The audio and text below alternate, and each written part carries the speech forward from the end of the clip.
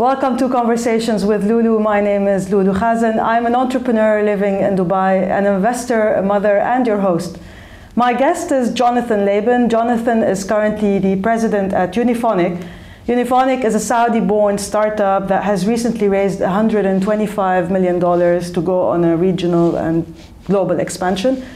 Prior to Unifonic, Jonathan led Facebook in the Middle East, North Africa, and Pakistan regions. And before Facebook, Jonathan worked with some pretty cool brands like MTV, Nickelodeon, and Comedy Central. So for more on Jonathan, you can visit conversationswithloulou.com, and there's a bio there, and there's also more information about Unifonic.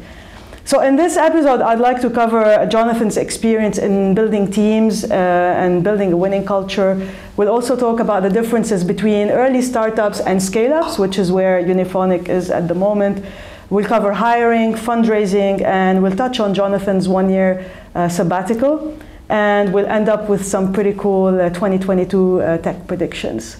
So Jonathan, thank you for coming. Thanks so much for having me. It's great to be here. Yeah. So let's start with something really interesting that most people don't do in their lives. So you were on you had a great trajectory, basically, with some great brands. You were employee #1 for Facebook here in the region. You built out the office from scratch. And then I'm sure it wasn't one day, but then eventually you decided that you wanted to take some time off. So maybe take us through the highlights of your career and up to that moment. Yeah, sure. I mean, highlights of my career, I think there's a couple of themes maybe in my career, right? I think one theme in my career has always been a little bit of a global citizen. You know, I'm German originally, my mom is Venezuelan. Okay. And I've loved to always, see people from different cultures travel, right? That's always been a big theme. I grew up in Germany, but even when I was an undergrad, I spent a bit of time in the UK. I did my university time between Spain, Argentina, and Germany. Okay. And then my MBA. Do you speak many languages? I speak German, Spanish, and English. Okay. Because I'm really bad at languages, actually. And I only can learn them when I live in a place. Okay. So, so I've lived in South America, did my MBA in New York, lived for a long time in London. So this is a theme, and I love traveling, going to crazy places. So this is, I think, one theme of my career, not just personally, but also career-wise. I've moved a lot around in my career, from Germany to the UK, to London, Dubai, and so on and so forth.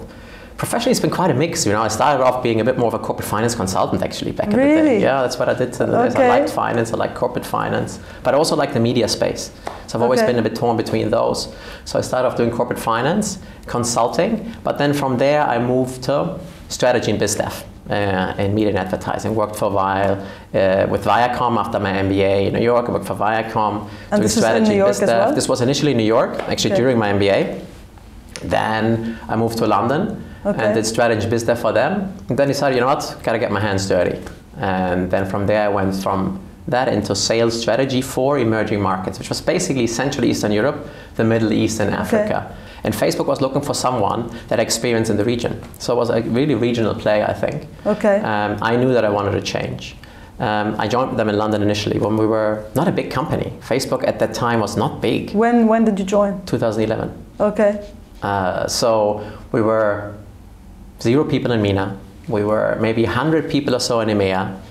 I think maybe 1,000 people globally. This was pre-IPO, right? A lot to be figured out. It was like, okay, which market do we go in next, right? There was a bunch of offices in Europe. Most of the people were between London and Dublin.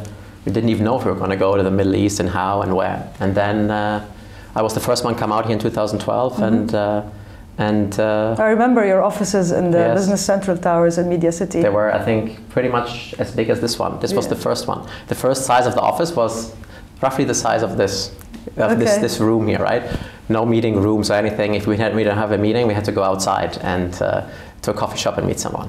And you went hiring. And we went hiring, yeah. I mean, that's been obviously an amazing journey since 2012. Amazing growth spurt, hired great people. Okay. But then, after a while, I decided it was time to go. Yeah, what happened? Good question. But you were because you were at the peak at the time. I mean, you know, the organization was much bigger. Yeah. So it was you had gone through the IPO obviously as well. Yeah, we had gone through the IPO. Yeah. IPO was actually 2012. So yeah. So yeah, but exactly, we were at the peak. Wow, IPO 2012. It's amazing. It's nearly 10 years now. Yeah, nearly 10 years. So that was actually part of the reason why I decided to leave, right? So I said, like, I joined the company when it was much smaller, it became much bigger, and I had an amazing time at Facebook, where I really enjoyed it. I have huge respect today still for the team, for what they do. But I also realized that the company was becoming a little bit too big for me, right? I think everyone has their sweet spot in life, and mine is like this growth and building phase. And Facebook was becoming a little bit too big. And I had been with the company 7.5 years, 6.5 years in that role. And the role had changed a lot, obviously, because Facebook changed so much. But routine was slowly starting to creep in a little bit, right? And that's why I decided, okay, maybe it's time for a change. And then the third reason maybe why I decided it's time for a change is that I got married at that time as well. And then my wife and I said, you know what? This is a great time to take time off. Usually people might freak out and say, oh my God, I have so many responsibilities now, I have to double down on work. So you went like the opposite way. Went the opposite. And I think, so these were probably the reasons at the time. You know, in hindsight, I think there was probably 2 other reasons that weren't so obvious to me at that time, but that are obvious to me now. Which I've realized now. I think one is, you know, there's this saying, you know, life isn't a marathon. Life is not a sprint, it's a marathon, right? I don't believe that, actually. I actually think life is not a marathon. I think life is a series of sprints. The more I think about it, at least for me, you know, I've always worked a little bit like this. You know, even when I was in school, you know, I wasn't like constantly learning and I had an exam. I was like, enjoy life, go full on. Do the exam. Even today, personally, I like to work really hard, but I also like my weekends off. And the same for me is I realize more, so I think it's very healthy to take real breaks in your life as well, right? Because I do think life is more of a series of sprints when you give it all, and then you take a break and you reassess and you think, well, what is happening in the world? And you gain new perspective and you gain new energy, new creativity, and you go at it again. So I think this is probably another reason. And then the other one that kind of I also realized in hindsight is one of the reasons why I left is this idea of that I felt I was too much in my comfort zone, right? Which was the case. Routine was starting to creep in a little bit after you're on a roll for a while. Right? I think this is totally natural. And you know, the more I think about it, there's 2 ways to control this. One is to try to control your actions every day and say, okay, I want to go out of my comfort zone. I want to do this every day. Take a new project. Or do this. This is like you try to control your actions every time. The other way to think about it is to control your environment. And that is something I try to think about a lot more lately after I also read what is called, I think, Atomic Habits. I don't know if did you read it? Yes, I haven't read it, no, but I heard a lot about the book, actually. It's a good book. So one of the things that he says in order to create habits is you don't just focus on the habits, you control your environment. Right, so by saying, you know what, you quit, boom. I knew that I was going to be out of my comfort zone for at least, you know, a few years, whatever I do, right? Because I just dropped everything and put everything in storage. And I do this now, this controlling my environment with many things, you know, even ridiculous things. So you took a full year off, right? And you just went traveling around the world. And what, you know, was there something that you, apart from having a great time and discovering new places, was there something that changed, or was there something that you came back with? Maybe should there be something deep out of this 1 year experience? You always look for this, you know, great enlightenment. I think there isn't the one enlightenment, but there is certain themes that you come back with, really, that you do, and you need to make sure you don't forget about them as you, you know, as is there something you can share? There's a couple of things. I think one is you know, you gain perspective on life again, right? You see lots of different parts of the world, and you gain perspective, and you realize, you know what, happiness ends up being pretty much all about yourself and how you look at life rather than anything else. How many countries did you visit? 27. 27. Yeah. That's amazing. Yeah. So I think that's one. Like, you know, it's really a lot about yourself and perspective. Another one, though, as well that surprised me, but I think that was interesting for me is the value of work that it has.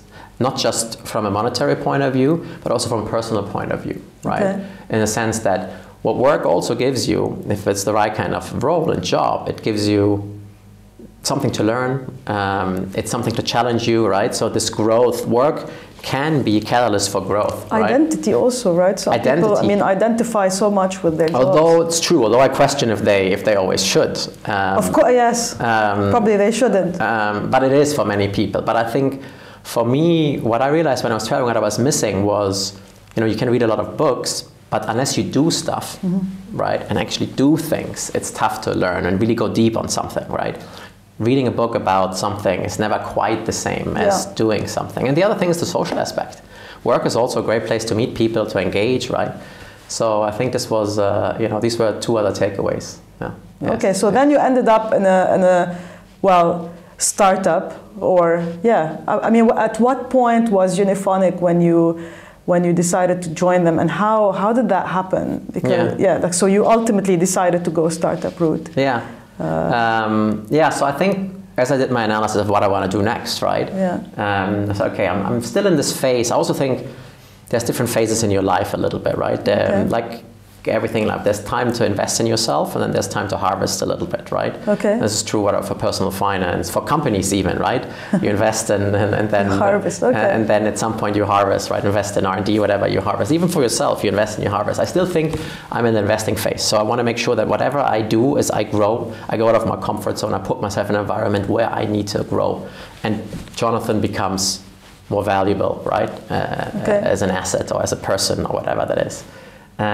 So I wanted to make sure that whatever it is, so I get out of my comfort zone. But I also wanted to make sure that I grow. But I also wanted to make sure that it's something that maps to these things that I said earlier. And there was a couple of things that were important to me. One, I wanted to be just building and growing again, right? So I had the clear realization, this phase of building, growing teams, scaling phase is what I enjoy the most. So that was one. Two, I wanted to make sure that I'm at headquarters, because at Facebook, I was not at headquarters. I want to make sure that I'm at headquarters where I'm next. I want to make sure it's a place that, you know, fits with my values and culture, right?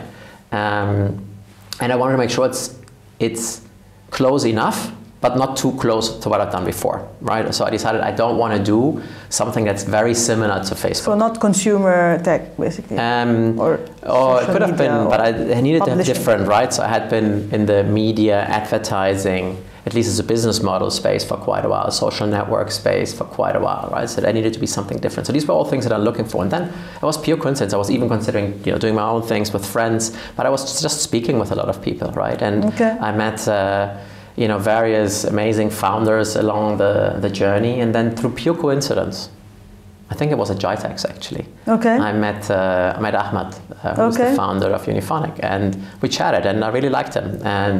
And then we continued chatting and started to get to know each other a little bit over like 2-3 months. And then we decided, let's do this. So at what level, at what point were they when they approached you? Had they raised their first round? They had raised the first round. Which was 20 million. Which was $20 million. Exactly. And that's in 2018. This was in 2018. Exactly. And then, so you felt that there was enough fuel maybe in the tank so that you can do something, right? Yeah. Would you have taken something that was earlier, that would have been earlier stage? I think for me, the funding wasn't the key thing. Because I'm willing to take that risk, right? So like I think people that did consider whether there's funding or not, often, you know, it's more about, oh, is it too risky or not, right? Which is a fair consideration, but this wasn't one for me, right? I'd taken a year off, like, so this was not the thing. For me, what mattered a lot more was, do I believe in the company? Do I believe in the founders? Would I work well with the founders? I think these were all considerations that were a lot more important. But there was already a real business there, right? I think the other thing is, I did realize, independently of funding or not, that it was in this phase, you know, where it is about scaling and putting fuel into the tank now, right? So adding fuel, I think it was in that phase. So we were at that point in time, I think about 70 employees. With an office in KSA, which is still our headquarters, and in Amman. You know, today we are 225 people. We have an office in Dubai. We have an office in Lahore. We have ramped up revenue and business quite a bit. You know, over the region. I think one figure that is public now is that we are now at roughly 100 million run rate. Wow. So, you know, it is now at a point where we've scaled quite a bit over the last few years. And you've raised considerable amount of money. And now we raised a large round with, you know, 125. Tell us a bit about Unifonic as a business. So, Unifonic was founded by two brothers, by Ahmed and Hassan. Okay, I didn't know they were brothers. Yeah, they're brothers. You know, this was Unifonic is about 15 plus year overnight success. You know? Okay. So it wasn't founded yesterday, all right? So Ahmed was in college, Hassan was in high school, and Ahmed was Ahmed was the head of the student body, right? And he wanted to engage with the student community. Okay. And there was I think 200, 300 people in that community. There was no way to do that properly over through tech. And so he said, you know, I'm going to call my geeky brother Hassan and say, you know, build me a solution so I can use this to, you know, use SMS to reach out to my student body. And that's how it started. It was initially for the university.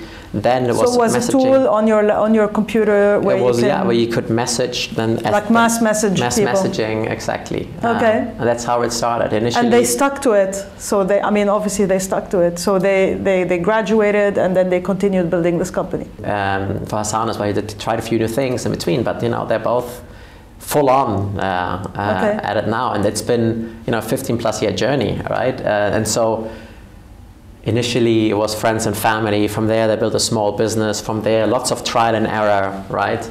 And also, I think the other learning there is you need to be really persistent to make this work, because the environment back then was not the environment it is today, right? So think about fundraising then, right? Even if they had all the ideas, you know, it would have been really, really difficult, right? VC didn't exist, right? Correct. So it was a very different environment. So it was all about bootstrapping. They bootstrapped for a long time. You know, the money they earned, they put back into the business. And then in 2018, or I think 2016, 17, after they joined Endeavor as well, which played an important role. Okay. And they saw, okay, this could be something really big. Got exposed to the right people, and then said, you know what, let's fundraise. Let's take this to the next level. Which is when the first round was raised in 2018, with the likes of STV, Endeavor, Ride, and Elm, and today, as I said, you know, it's an amazing success story. About 100 million run rate, 225 people, 28 nationalities from all over the world. And the services have expanded, right? Yeah, exactly. So going into that, exactly. So what is Unifonic? Because that's why I was heading towards, with like flying under the radar. Like, it's also a company not a lot of people have heard of, right? And now people are hearing more and more about, but less so before. So let me ask you a question, maybe. Like, when you have to reach out to your bank or your telco provider. Let's not talk about banks. How are you thinking about that experience? Like, I think banks have the worst customer service. I think everybody talks about that, especially in the startup ecosystem. Actually, maybe even as a regular person, it's challenging. So how do I do it? So, like, we think, you know, basically the feeling is overall customer engagement and customer experience is a broken experience, because no matter who you ask, no one really enjoys engaging with the business, right? No one really enjoys that experience. And the thing is, it's very, very easy to blame the businesses, right? It's like, hey, they're not doing it right. Like, you know, we all do this every day long. But at the same time, I think what we feel is the business that didn't get the right tools to do it well, right? They don't have the right tools to do it. So what we try to do, what really our mission is, we try to empower businesses to put a smile on your face, right? That's kind of what we try to do. What does that mean? All right, what does that actually mean on a day-to-day basis? So if you are a customer of Saudi Post and you want to, you know, inquire about your parcel via WhatsApp, that will probably be powered via us, right? If you get a notification via SMS from Noon that your package is on the way, that might be powered through us, right? Okay. If you got logged out of your service and you need a new password, that will be powered through us, right? So we provide the right technology for businesses to provide a delightful omni-channel customer experience to the consumer. So whether it's WhatsApp, it's SMS, or it's voice, or whatever. Voice, it is. okay. Exactly. Yes. Interesting. So that's what we do. Yeah. And it's a big challenge. And if we get it right, I think it will not only put more smiles on people's faces, but also help, with the digitization of the whole region, right? It's all about making sure that it becomes a good experience and that the consumers are happy, the businesses are happy, and therefore grow faster. So just to go back on that a little bit, because you mentioned the word scale up, and then so most people call themselves startup for a long time, but then maybe what are some of the differences from your experience with startups and scale ups? Yeah, every company goes through phases. Is it the money only, or? No, it's lots of things. Okay. Every company goes through different phases, right? So you start with, an idea, right? A problem that you want to solve, and typically that means it's a few people only, right? And you work on that, and then you try to find, you build an MVP, right? And you try to go to market to that, exactly, a product. And you try to make some money with that, and then you try to find product market fit and try to find a business model, and then you're in the tens of people, right? The phase that when I talk scale up, and what I mean is kind of the phase where you have found product market fit and where you have found your... Can you explain product market fit? It's basically where you've built a solution for the market that the market really wants and is willing to pay for. People are buying your product. People are buying your product. Repeatedly. Right? Repeatedly, and they're willing to pay for that. Yeah. Right? So that typically means that companies in this phase it depends a little bit on the business model, the type of industry, but you're in the tens of people, right? Rather than in the 0 to 9s or the tens or hundreds of people. It also means that you're probably in the millions or tens of millions of revenue. And you're in that phase where you found product market fit, you found a business model that works, and it's a lot about putting fuel into the engine and putting your foot on the gas, right? That's what it's really about. So that's the phase I talk about when I talk scale up. And things change quite a bit in lots of areas, right? So management, right? When you're a startup, it's typically about the founders and you can just manage everyone directly. When it's a scale-up, it becomes about building a strong middle management, right? This is a key thing you need to do. Recruiting changes. It's not just referrals anymore. You need to actually build this recruiting machine, right? Systems start to play a really, really important role. You need to start to document things, right? Things that matter to investors are also different ones, right? When you're in a startup, it's obviously... Is there a big enough problem? Is there a big enough TAM? Is there a team that can execute in solving that problem, right? When you scale up, it's also about actually showing with real metrics, right? The traction that you have and convincing investors that the money they put in, that you can spend the money they put in, right? So it's less about, okay, I just, giving someone money. It's actually about, can they actually spend this money effectively, right? Because we're adding a lot of fuel, are they going to spend this effectively? So it changes in many areas. Culture, right? Culture in a startup is kind of automatic. Culture in a scale-up, you need to actually put a lot of work into that and making sure it gets lived every day. Communication is, again, it's typically one-to-one, one-to-few in a startup. You need to start to broadcast. When you're in a scale-up and find ways to broadcast to everyone in the organization, right? So lots and lots of things change.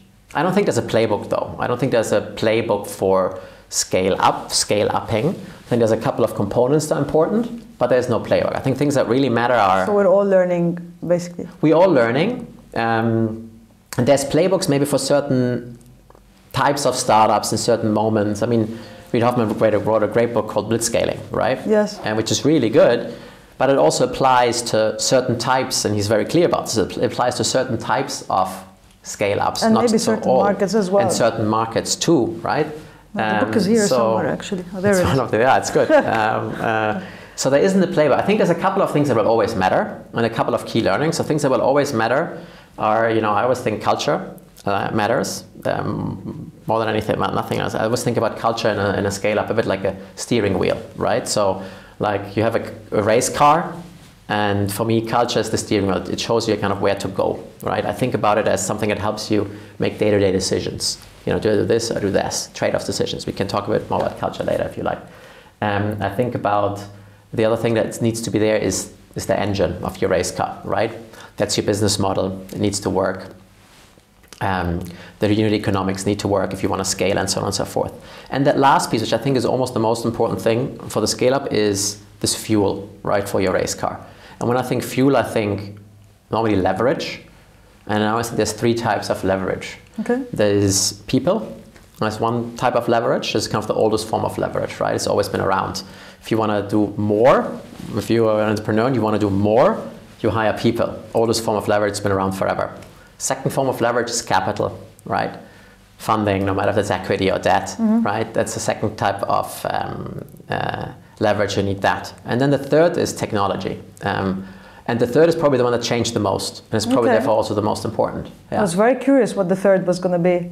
I thought people and capital, but I was... technology. Why technology though? Like, because you can scale faster. Imagine what you can do with this technology, with automation today. Yeah. It's probably the most important one, and it wasn't there before. I mean, it's always been there, right? I mean, before you had whatever, the wheel and fire and all of that, that also helps you to do more things, right? But this still happens with technology today. Yeah. And where can things go wrong, you think, for a scale up? Because you know, everything, I mean, as you described, you probably are able to attract great people if you have your culture in check, even though I think it's such a difficult thing to sort of build as you grow. And then you have the capital that's coming in, that's, you know, so where do things go wrong usually? So I think there's a couple of learnings, I think, for any organization here. I think the ones that I typically hear and also experience, I think one thing to watch out for is, you know, we call it cultural, technical, and organizational debt. Okay. Have you heard of this? Have you heard of this prioritization framework? You know, what's urgent and what's important. Okay. Have you heard of this? No. Like this, people use this metrics and say, okay, to decide what to do every day, right? Okay. Something is urgent and something is important. Okay. Something that is urgent and important, both urgent and important, is typically what gets done, right? And often people look at this framework and say, I got to do the things that are both urgent and that are important at the same time. But I think there is kind of a fallacy to this model, which is that there's really important things that are often not urgent until it's too late. And those things are culture, right? If you get your culture wrong and then you scale, and then suddenly you have a company with the wrong culture and the wrong people, you're screwed, right? So an example would be, for example, people are not accountable, right? Or people are not accountable, or they just simply think about themselves instead of the company, right? You know, an employee is like, it's, you know, it's also why, you know, when we look at our scores of employees, like ENPS, where you say you have the promoters, the detractors are minus, because a bad employee can kind of poison everything around them, right? So that's why culture is so important. Okay. So you have an ENPS, you have an internal for employees? Yes. Yeah. So that's employee net promoter score? Exactly, yeah. How do you do that? You like get other people to rate each other? No, we have... or it's the manager? No, we use technology. So we use a company that provides us with a tool, and every employee rates every week, gets a mini questionnaire on Slack. Wow. Technology on Slack, I get it, you know, every week, and say how you feel today. You do answer 3 questions every week, and therefore you have a continuous sense of ENPS in the company. Okay. Yeah. That's a third-party tool. What is it called? We use Pecan. Pecan. Yeah, that's how we use Pecan. This is nice. Yeah. Okay. Yeah. So sorry, I cut you out. So you were talking about culture debt, you were saying. Exactly. This is one thing that creeps up on you, right? It's not urgent at the moment you feel, but you feel like, oh, I need to grow, and then you forget about this. This is one. The other thing is, you know, organizational debt. It's a little bit this, have we actually trained our middle managers, right? Does the organizational structure work, right? This is the second piece. Do we have we built certain capacities internally yet, or have we not? And the third is technical debt, right? If you system breaks. System breaks, exactly. And oftentimes you just, if you want to go too fast and you forget about these things, then they break. So that's kind of what we try to look out for when it comes to when scaling fails, is that one of these breaks down. I often think it's more about, internal factors than, let's say, the competition or anything else. Okay. Yeah. So it usually implodes. It's more, yeah, I think it's more execution, and it's about, the competition is coming. You know, we obviously think about competition. Do you worry about competition? Everyone thinks about competition, but we try to make sure that it's not our main concern, right? At the end of the day, it's about how do we solve the problems of our customers and help them to make sure that you smile, right? If we do that well, we're going to be just fine, right? No matter what the competition does. Yeah. Yeah. One of my guests once told me when she was referring to competition, and she said that when you run looking forward. You don't run looking backwards. Exactly. So founders that are too concerned about competition end up, crashing into the wall. Yeah. Which I thought was quite interesting. So let's talk a little bit about what do you think are some opportunities in the region for people who are considering starting up? Is there something attractive that you think people need to think about? I mean, everyone's now talking about fintech. Mm-hmm. There's a lot of money pouring into that. Obviously, post-COVID, we talk about healthcare and education. What are your thoughts on that? Yeah. First of all, I think there's no better time.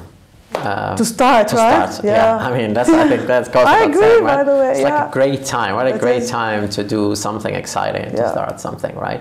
Because it seems like there's opportunities everywhere now, right? Yeah. So would you recommend if someone's in their late 30s, 40s, you'd recommend that they, consider it? Yeah, they consider it if it's the right thing for them. Yeah. Right. Okay. Also think about yourself. Is it the right thing for you? I mean, not everyone is an entrepreneur, and that's fine, right?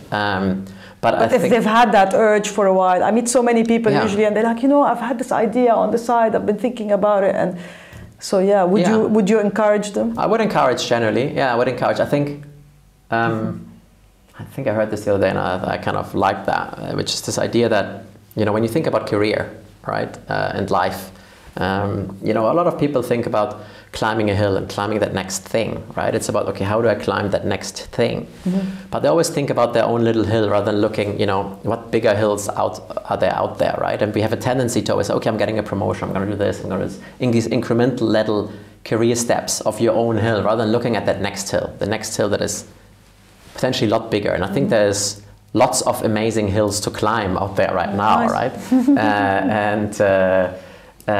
You mentioned some in the space. I also think another one that I think is really interesting is just B2B, right? The region, particularly in MENA, has been a lot about B2C over the last 10 years or so, I would say, and now you start to see more and more in the last few years, you start to see more B2B. So B2B companies. Is businesses that caters to other businesses, B2B, like Unifonic. SaaS, like Unifonic, exactly. So I think there's a really interesting space there, because at the end of the day, the opportunity is even bigger than in the B2C space. If they should do it themselves or join a scale-up like Unifonic is a different question you need to ask yourself, right? Yes. But being open for joining a change, a company, why not? Why not? Exactly. I think it's a great way. Yeah. I was talking to someone from the government here, from the UAE government, who are thinking about doing, a program to encourage university students to start their own businesses. And I said, instead of doing that, why not just do a program that's actually an internship? Yeah. With great companies like Unifonic. There's so many now. Yeah. And I think that's the best way to learn. Exactly. And the question was that might get them to learn about startups, but does it get them to learn about how to start? I was like, it's not, how to start. I mean, you have an idea and you get started, but at least when you work there, how it is. Exactly. And that, oftentimes people first join a startup and scale up as an employee, and then they do it themselves. Yeah. That's it's often the best school to become an entrepreneur yourself. Yeah. Yeah. Okay, so you're in tech now, pretty much plugged in. And I really wanted to get your thoughts on what your predictions would be for next year. So let's go, crazy a little bit. What do you think? What are we going to see in tech next year? Whether it's the region or whether it's globally. Do you think there are big trends that are shaping up? Yeah, I think first of all, I do think this will continue, right? So if you think about tech and the impact it will have on society, I don't think it will slow down. I think it will continue, right? And yes, there will be ups and downs, no matter, obviously, right? There will be ups and downs, but I just don't see it stop, right? Overall, I'm also a tech optimist, right? So you believe that tech is solving. I do think that tech is net good for the world. I think tech can be used for good. I think tech can be used for bad. But I do think net it's a positive for innovation and for people around the world. I think particularly in this part of the world. So that's kind of my overall, tech optimism. So I think we will continue, and it's tough to predict what we'll see. But I think I talked about B2B. I think we'll see more. I think we will see a lot more startups and ideas from this region. There's always been this dream that I think Chris Schroeder also wrote about this. I don't know if his book, but that actually entrepreneurship can come from anywhere in the world. Yes. Right. And I think this is something I'm starting to see, which is amazing. And I think COVID actually helped with that, right? It's funny how COVID had impact on a couple of things and accelerated a couple of things. And I think one of them is this, right? Is that actually entrepreneurship can come more from anywhere in the world because people can work from anywhere in the world, right? Fundraising, you didn't have to happen in person anymore. Suddenly, you closed deals and had conversations with investors from all over the world. So this concept of we call it a little bit the cloud dream, where at Unifonic, where like entrepreneurship and ideas can come from anywhere in the world and go from there to the rest of the world. So I think this is another trend that we will see more and more of, including from this region finally, right? We've been kind of waiting for this for so long in the region. I think now we'll see it. Yes, it will come with ups and downs. Don't get me wrong, right? There will be some disappointments along the road. But overall, I'm seeing that as kind of, I think, a big trend. The other one, and you asked me a little bit about this, when we were chatting earlier. Yeah. You asked me about the metaverse. I mean, everyone's talking about it. Everyone is talking about it, right? Yeah. Is this, people's visualization of what that might look like. Are we all going to be like, sedentary? We're going to have, I don't know, slurping with sippy cups and have these big masks on top of our heads, and we're like, how is that going to impact life? Sorry, I digressed a little bit. No, look, I do think there's something there, right? I think, yes, we will see this, but it's going to be gradual. It's not going to be, hey, suddenly we all have just, even if you think about Meta as a company, right? It's not just about Oculus, right? It's about augmented reality as well. It's about mixed reality. It's how we combine physical with digital and making sure that we don't just look at a screen, right? Currently, how we interact with digital environments, we look at our phone, we look at our screen and interact with it, so we actually in that environment interact with it. I think that trend will continue, no matter what. It will continue. It is, scary, to be honest. Like when I think about it, I get worried for my kids. But I think, this goes a bit back to this, I'm still a tech optimist. I think it is, yes, there's worries and there's things we need to watch out for. Okay. But I'm not worried because, people were worried about the car. Terribly worried about it. People were terribly worried about the radio. People were terribly worried about the TV. Okay. People were terribly worried about computer games. I think we will figure this out as humanity, right? Okay. We'll figure this out. We need to watch it, but I think we will figure it out because there's also good about this, right?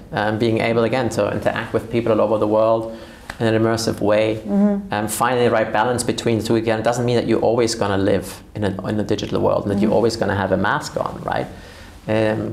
So I think we'll figure it out. You also asked me, who's going to win when we're chatting about this area, right? The metaverse game. The metaverse game. Yeah. It's like, I'm not as close to this as I used to be, right? So take all of this with a pinch of salt. But I don't think there's going to be one metaverse.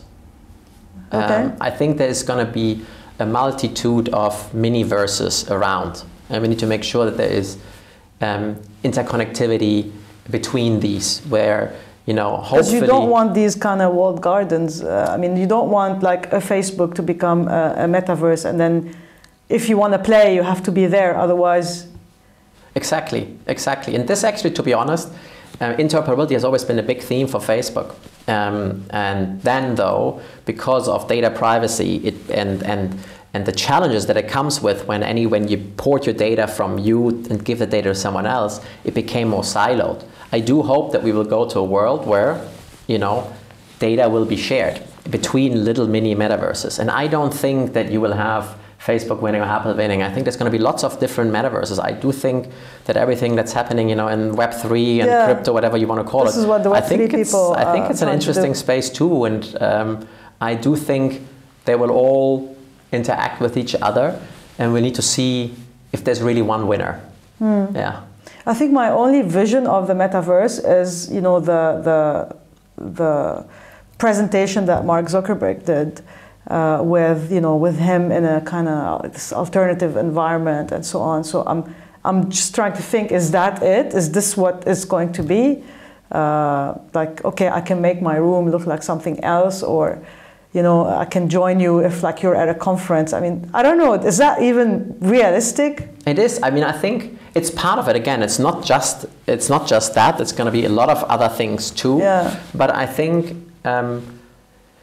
basically, rather than interacting, you know, with your phone, being immersed in the digital world, interacting with others is part of it, but it doesn't have to be. It can, augmented reality plays a big role as well, right? Reality or mixed reality, like augmented reality, where you're like with reality and augmented reality together, right? This also plays a big role. So it's not just the mask and not just what you've seen there, but I think that's part of it. Have you tried it? The Oculus? Yeah, I have one. Yeah, I have one. I love it. But I love it for 15 minutes. Yeah. Because apparently for some people it's very disorienting, and some people can get like physically sick from it because they feel like dizzy or nauseous or something. I really like it. My kids love it. Yeah. Beat Saber, or what is it they're playing? No, I just put animals for them. You know, animals and the elephants, whatever. I think it's such a nice. It's a wow experience. Yeah. Okay. Any other predictions? I think this is going to be a big one. I do also, you know, I'm by no means an expert, but when I see the amount of talent that's currently going into whatever you want to call it, crypto or Web3, I do think it's a space to watch. Yeah. Have you personally invested in crypto? I have, yeah. Okay. I started in 2017. Oh, okay. Okay. But you know, I'm not by no means an expert, and okay. I don't think. Yeah, I mean, you meet lots of people. Most people I meet in crypto today are self-taught, and they're like super passionate about it. But yeah, I think it's all new. Yeah. I was even approached recently to participate in a DAO, which I thought like, okay, I'm just so curious. So yeah, I think there's a lot going on there. Yeah. Cool. Well, thank you so much. Thanks so much for having me. It was a pleasure. It was super interesting. Really, thank you, Jonathan. Good. Thank you so much for tuning in to Conversations with Loulou and this great chat with Jonathan Labin. I hope you found it informative and inspiring.